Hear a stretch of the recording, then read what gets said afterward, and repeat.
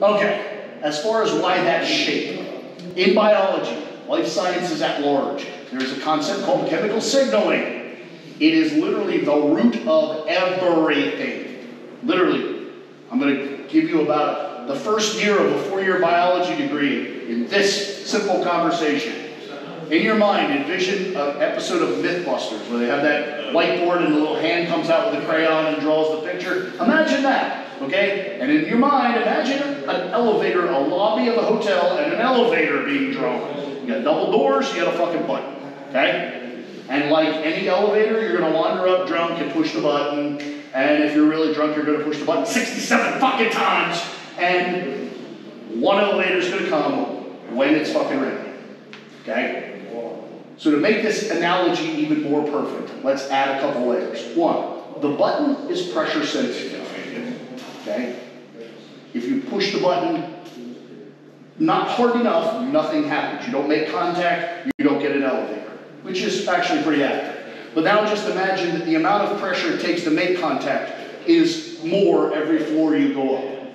And then also to add to this, let's just say you can only go one floor at a time. So you push the button, you wait for the elevator, you get on, you go up one floor, you get off, you repeat the process, okay?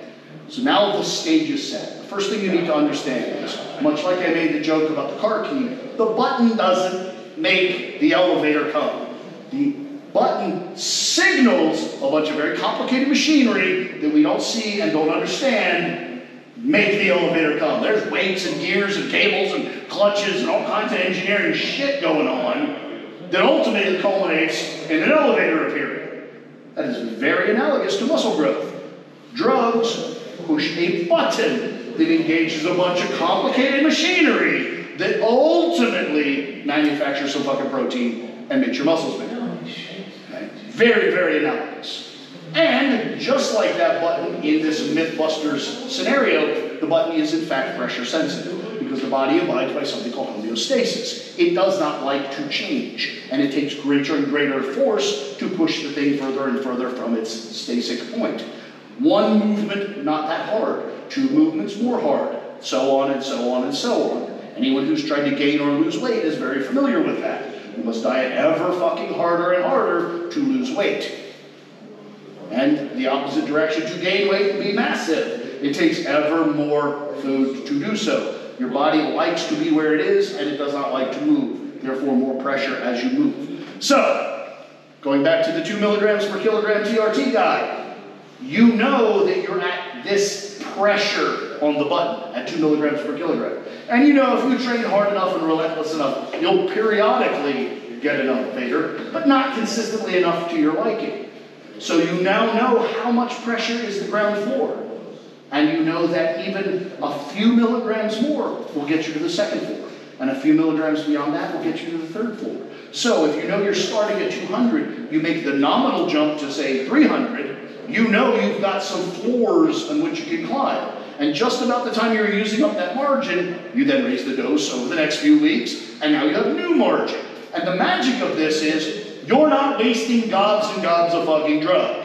Can you imagine the drunk asshole that wants to go up all 100 floors of the building, and he walks up the button and pushes it as hard as he fucking can every single time?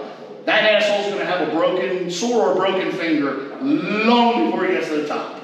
That sore broken finger is very analogous to your kidneys, your liver, your fucking cardiovascular system, your fucking something is going to be sore before you get to the top because you wasted way too much energy pushing that fucking button. So you push it nominally and escalate as needed. Do you occasionally mistime that? Yes.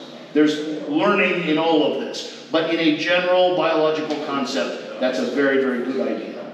So now when you add up the area on your curve, the total amount of drugs you take, it is very much lower than somebody that comes in and just takes the 800 milligrams right from the beginning. Anyone who's done calculus can see that there's a big difference in that area on your curve. By and large, I'm the drug guy. I love drugs. I think it's great. I love my job. But by and large, I'm pretty comfortable and confident in saying honestly that the less drugs you take, the longer you're going to be able to take fucking drugs. So that pretty much sums all of that up.